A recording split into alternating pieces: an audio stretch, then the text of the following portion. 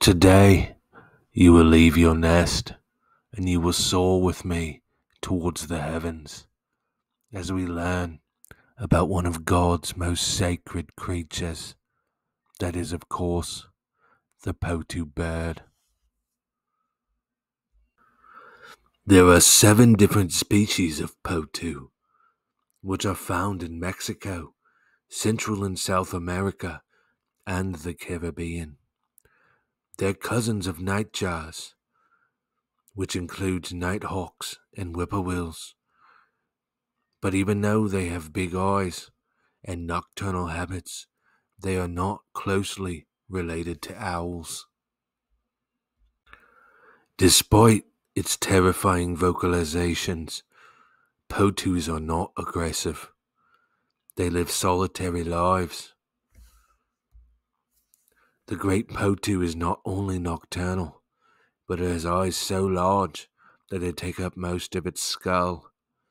With remarkable night vision and abnormal eyelids, this deadly little creature can sense incoming predators even while asleep. Potoos are insectivorous, meaning they feed mainly on insects. They're nocturnal and related to nightjars in frog mouths. They can be found in every single Central and South American country outside of Chile and on the Caribbean islands. They have the greatest diversity in the Amazon, where 5 of the 7 species can be found. Originally thought of as a demon of the skies, hence the nickname Ghost Bird, it's now known to just be a birdie. Legend has it that if you go into your bathroom, turn off the light, and say Potoo bird 3 times in the mirror, a Potoo bird will fly directly out of your arsehole and steal your car keys. Because of where they're indigenous to, it's highly likely that a Potoo bird has seen Ricky Martin, Shakira, J-Lo, or Jose Cuervo in person. Although it's worth noting they've probably never seen Larry Bird, Queen Latifah, or Joe Rogan. God originally gave the Potoo bird the task that storks have now. They were terrific as baby deliverers until they were replaced due to the horrifying shrieks they would let out upon delivery. These shrieks were so extreme that many of the babies exploded, which was of course problematic. This led to the difficult decision, but ultimately necessary decision, to switch to storks. Not once has a baby exploded because of a stork.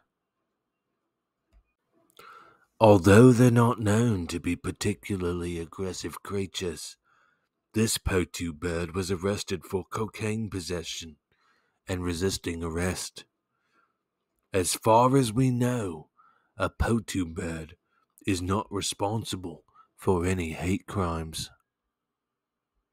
The Potoo bird was first discovered by Columbo Columbus in 1669 while on an expedition for King Philip IV of Spain. When he got too drunk and fell off his boat, landing on a Potoo bird off the coast of Mexico. The smallest Potoo bird weighs roughly 50 grams, which is actually a lot of cocaine. The largest can weigh more than 23 ounces, which is way more cocaine. A family of Potoo birds once saved my nephew Marco from certain death after he was treed by a mob of angry sewer rats. Despite their impressive vocal range, Potoo birds are not known to frequent karaoke bars. They're simply too shy. Thank you for joining me on this flight through life where we learned about the Potoo bird.